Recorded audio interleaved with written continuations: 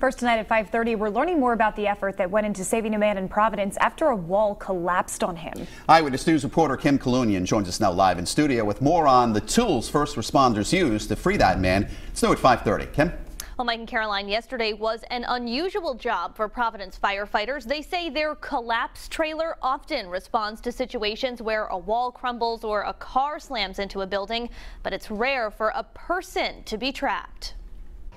A 47-year-old man pulled from the rubble after a basement collapse in Providence Tuesday. He was buried up to his chest. Initial actions freed him, but we discovered that the heavy pieces of the wall were what were pinning his legs. It took dozens of firefighters 75 minutes to free that man, identified as Hugo Mercedes. Complex and risky, but it went really well.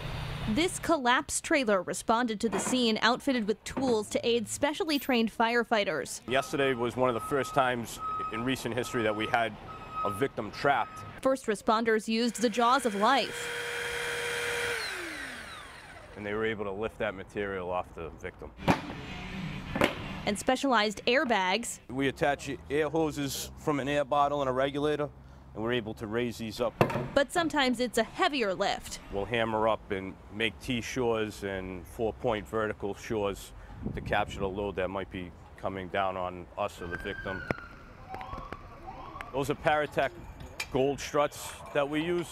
They can support up to 80,000 pounds when they're fully seated. Equipment used not only to free and help the victim, but keep firefighters safe. Very hard to ensure it was going to be a safe operation, and so there's a little bit of risk involved, but it went well.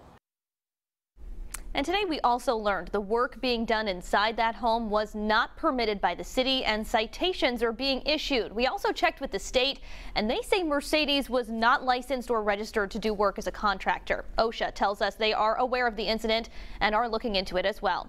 Live in studio, I'm Kim Kalunian, Eyewitness News.